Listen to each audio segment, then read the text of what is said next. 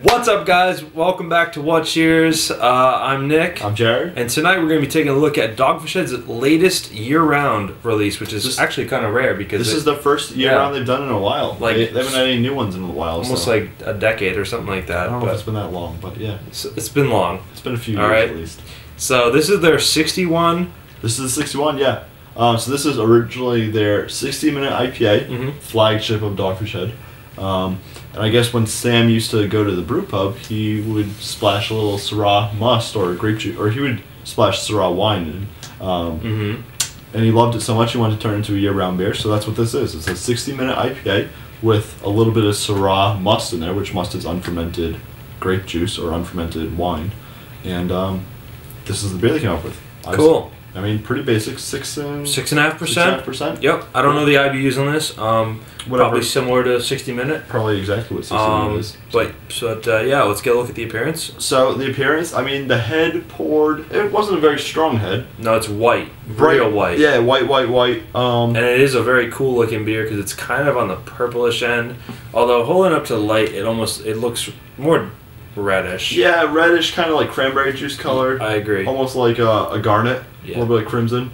Very nice. Very nice color to it. Very unique color to it for a beer. Yeah, a little bit of lacing, but like not very dense heads, not much head at all. So yeah. You want to get a smell? Absolutely, man. All right. Wow, such an awesome smell of this beer. It's almost like it's like sugary, sticky, sweet, like almost like a candy, but it does have a lot of wine quality to it. Oh, it's totally. kind of dry. All I'm getting is the wine. It reminds me exactly of Syrah. I love the smell of it too. It just really. What surprises me is that the 60 minute doesn't come across too strong. Like I expected lots of hops to come out. Not really the case. Doesn't even smell like a beer, to be honest with you. Like aside from a slightly malt. It reminds me of Syrah all the way.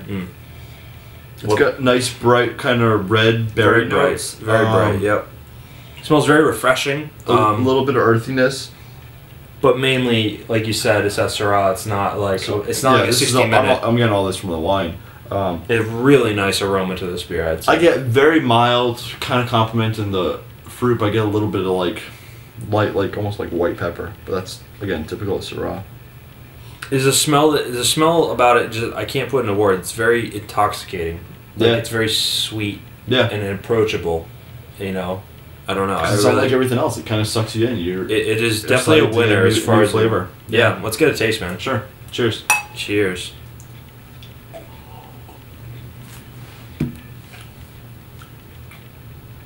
Wow. Again, my biggest surprise is I don't get a lot of the 60 minute. I'd expected a little bit more. Only in the back end. I don't know if they don't know the ratio on here. I don't know what the ratio is. I don't know if it's like 50-50 They don't tell you. 75-25. What it is, I don't know what it is. So. The best part about this beer for me is the initial blast of flavor up front. The end is where I get the bitterness from the 60 minute. I get that hoppiness, but the initial blast of flavor up front is where it really shines for me. Middle of the mouth, it's kind of dry. It just kind of doesn't do much for me. For me, right up front, I get a touch of hops. I get again that red fruit, almost like red currant, which is coming from the wine.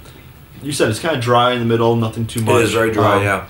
Then as it settles out, as it lingers, I get barley. I get a little bit of the beer, which is cool. I get a touch of bitterness, but not too much bitterness at all. And the finish is nice and dry. It's a smooth beer, easy drinking. Yeah. You don't taste the alcohol. Obviously, it's only 6.5%, but this goes down. This is a really good summer beer, in my opinion. Yeah, I think it's a really good summer beer. Very crisp, refreshing. If this is year round, this is going to sell like crazy. Yeah, I get a little bit more bitterness, yeah. Really, on the sides of the tongue, you get that bitterness. But it takes like finish. 20 seconds to come in. It really does. So it's very, very far in the back. Well-made beer. I think the carbonation's nice on it. It's nice and crisp. And really cool. Yeah. Better. Refreshing. Very refreshing. So, ratings on this. Rate Beer gave this an 83. Rate Beer didn't sorry, BeerAdvocate gave this one 83. Rate Beer actually didn't have a rating on this. Not that Rate Beer didn't have any ratings. BeerAdvocate 83. So that's a little low in my opinion. Yeah. I think it's a better beer than that. It's definitely unique. I don't know if it's... What are you thinking then? I don't know, because the thing is, it's not like you can approach it like, oh, it's another IPA. Yeah. It's more. I wouldn't call it an IPA. No, I mean, what style would you see it base. falling under? You know what I mean? Wouldn't, because it's too unique. It's Dogfish Head. They like to play around. A fruit beer probably is what I would. The closest thing I could categorize it as. I mean, I wouldn't go too high either, just because it's not like. It's not mind blowing or anything like that. I'd say maybe like 85. Okay. For me. Cool. I think that's fair. I don't think it deserves like that's what I was or thinking. anything. I was going with an 86, but I love it. Like you said, it's a great kind of summer beer. It's a different beer. If you're not into wine, maybe you might be like, oh, what's that about? It's so unique that it brings a whole wealth of new flavors to the palate. So it's cool. This goes for about $10 or $11 a 4-pack. So you can probably get it in singles too if you go to the right place. So you can try it out if you guys aren't sure. Definitely. But I highly recommend it. It's going to be around. This is like a month old right now. It's pretty fresh. It's going to be around for a while. Quite some time now. Yeah, indefinitely. So that's it for the 61 for Dogfish Head, guys. Let us know what you think of this beer, and we'll see you next time. Cheers. Cheers.